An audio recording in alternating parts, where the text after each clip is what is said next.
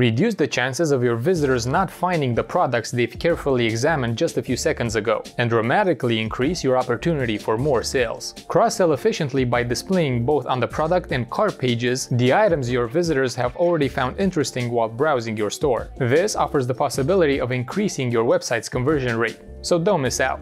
Vitals makes it easy to display recently viewed products on your store. Just activate the app and, if you feel like it, customize a few settings.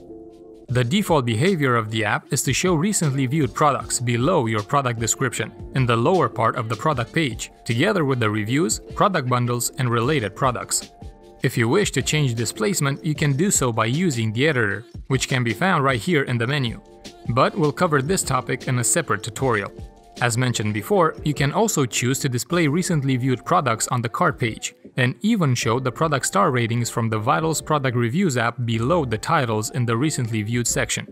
Once you've enabled the app, don't forget to force refresh to clear your browser's cache faster. Then simply start browsing around, and you'll soon see your recently viewed products displayed on the page.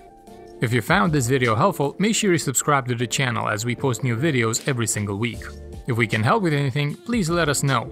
Our customer support team is available 24/7. Thanks for watching and see you soon.